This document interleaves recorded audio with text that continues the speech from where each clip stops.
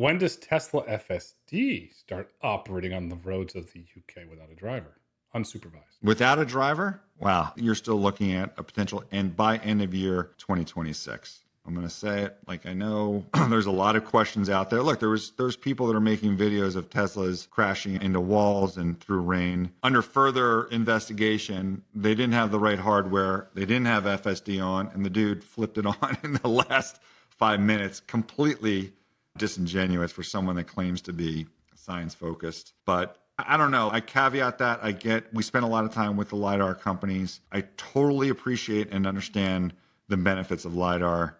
I also own a Tesla, and I know how it drives, and I've been in these test drives, and I know the progress that they have made in other areas. So I'm saying driver out by the end of next year. And it doesn't matter where it is, dude. Whether it's London, California, Austin, that's the bigger prediction when he actually gets to that point.